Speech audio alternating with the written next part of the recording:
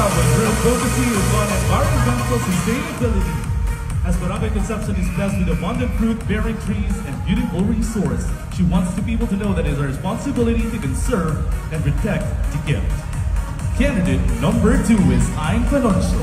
Her advocacy is power, promoting opportunities with educational reform to empower individuals through accessible and equitable education, which aligns with Maradula theme Restore, Rebuild, Revive, restoring hope through education, rebuilding communities through equitable opportunities, and reviving individuals for a brighter future. Candidate number 3, Sara Maria Malaga. Her advocacy is promoting the concept of nature's symphony that would emphasize the harmony and interconnectedness of all living beings. It aims to raise awareness about the importance of preserving biodiversity.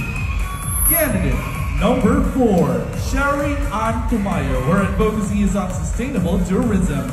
Being the fruit basket of the Visay City, she feels the need to protect the natural resources for the next generation. Sustainable tourism will mitigate the negative effects of tourism in Barangay Concepcion. Candidate number 5, Igia Grace Toreno. Her advocacy is quality education. She believes that education is the power of change and that must work together to ensure that every dream has opportunity to flourish regardless of financial barriers. Rebuild, revive, and restore the beauty of one young stream.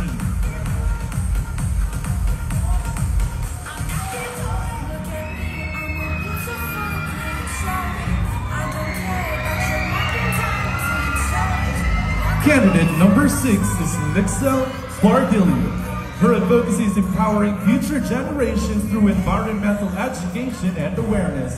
By promoting various environmental awareness, various activities such as tree planting and environmental seminars can demonstrate our commitment to leadership and sustainability.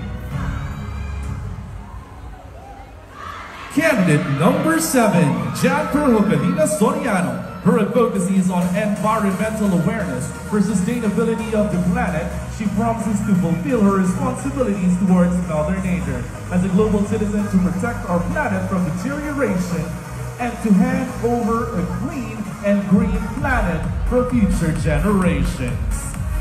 Candidate number 8 is Lucille Angela Homolo. Her advocacy is enhanced support for local farmers. She wants to echo further cries of help of the unheard. The local farmers whom she believes needs a wider option as to how they can prosper in farming and in life. She wants to stand for those who are in need and make them feel that there always can be a silver lining on a days considered dark. Candidate number 9 is Felicity Rose Cortijo. Her advocacy is on quality education.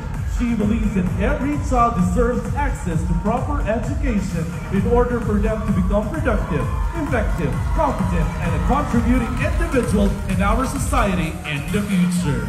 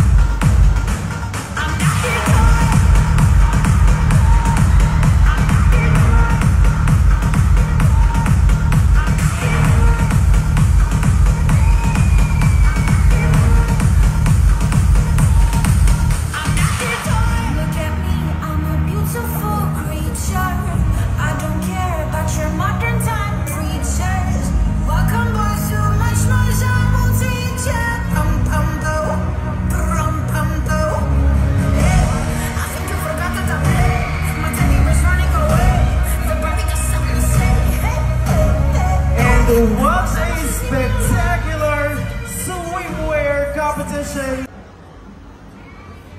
Another turn to your right.